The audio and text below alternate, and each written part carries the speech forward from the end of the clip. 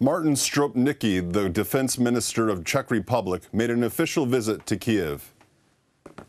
The minister met with his Ukrainian counterpart Stepan Poltorak and agreed on joint military training between the two countries.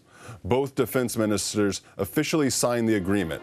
The accord will specifically focus on the Special Operations Forces, the Engineer Corps, as well as medical and sniper units. The Czech Minister of Defense commented on Russian aggression against Ukraine and condemned the illegal annexation of Crimea and the occupation of Donbass. The annexation of Crimea is a violation of the international law, and that's a brutal aggression. We have discussed the issue of joint participation of our ministries in international exercises, which are scheduled for 2017. We've brought up the issues of training for the troops and logistical projects. And we've also discussed the opportunity of cooperation within the framework of providing military and technical support to the armed forces of Ukraine.